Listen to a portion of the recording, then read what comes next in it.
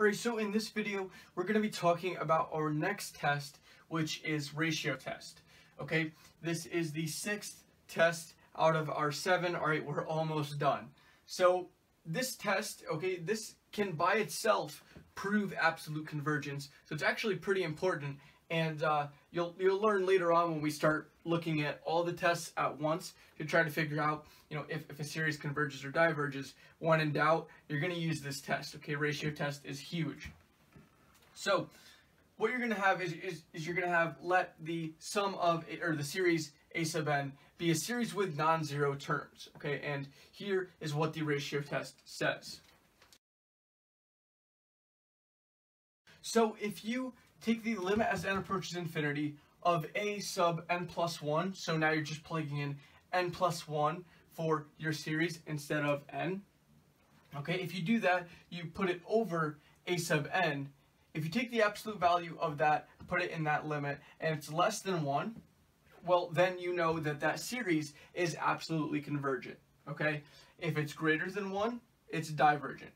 If it equals 1, then your test is inconclusive and you need to move on to a different test. Okay, so it's actually pretty simple. Okay, all you're taking is that limit. All right, you're taking the absolute value of a sub n plus 1. Again, that's just plugging in n plus 1 for n, and you're putting it over your series, a sub n. Okay, and if you see if it's less than 1, greater than 1, or equals 1, and you're pretty much able to tell. It's very, well, it's a little more rare that it's inconclusive. It's almost always, one of these two. Okay, so really useful test, and let's take a look at an example.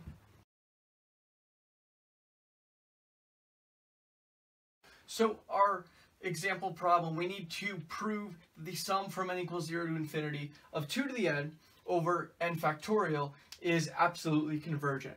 Now, before we even get started here, I want to make sure that you know what a factorial actually is. Okay, so we'll just kind of review that just real quick here, because you're going to see factorials a lot with ratio test. Okay, that's pretty much the go-to test when you see a factorial. Okay, and trust me, there's a lot of times where you're going to see a factorial. If you have something like 5 factorial, all that's really saying is that you're doing 5 times 4 times 3 times 2 times 1. Okay, so you're doing that number times all the numbers that come before it until you get to 1. If you have a 6 factorial, that's going to be 6 times 5 times 4 times 3 times 2 times 1. Alright, now this is important to see because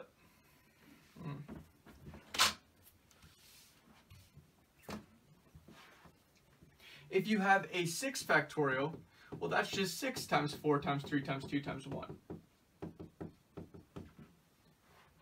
Now, 6 factorial, that's also equal to 6 times 5 factorial. Okay, and that's going to be something interesting that we're about to see here. Okay, so just kind of hold that thought in your head for just a little bit. So now we can start with our ratio test. We take the limit as n approaches infinity of the absolute value of a sub n plus 1 over a sub n. Okay, so let's start with that. Take the limit as n approaches infinity of, so we're plugging in n plus 1 for n. So we have a 2 to the n plus 1 over n plus 1 factorial. And that's going to be over our a sub n, which is just 2 to the n over n factorial. Alright, now we don't need the absolute value signs here because everything here that you see, of course, is going to be positive. Okay, so we can kind of just have those go away in the next term. Now we can also put this up into, we can put everything up so it's not a fraction on top of a fraction here. We have the limit as n approaches infinity of, this is going to be a 2 to the n plus 1. This will be over 2 to the n. And I'll kind of separate this here. You're going to have a n factorial over an n plus 1 factorial.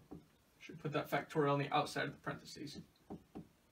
So first, of course, we just have to subtract the exponents here. That's our exponent properties. We know that, okay? We have the limit down below as n approaches infinity of 2, just going to be 2, okay? Because, of course, it's going to be n plus 1 minus n. That just gives you 2 to the first power. So we have that 2 down here. Now, what about this n factorial over n plus 1 factorial? Now, here's why I told you to hold that thought from the 5 factorial to, and the 6 factorial. Okay, now if we did that, okay, if we plugged in 5 for n, okay, then what we have here is a 5 factorial over a 6 factorial. And remember, I said that we can rewrite 6 factorial as 6 times 5 factorial.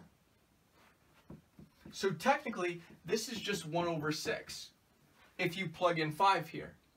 Okay, so since we have n's, it's literally the same thing. We have an n factorial over an n plus 1 factorial, and really that's just the same thing as n plus 1 times n factorial. Okay, the n factorials, they cancel out, and you're just left with 1 over n plus 1. So that's what you get in this limit down below here. Okay, so now we just have to figure out our limit here.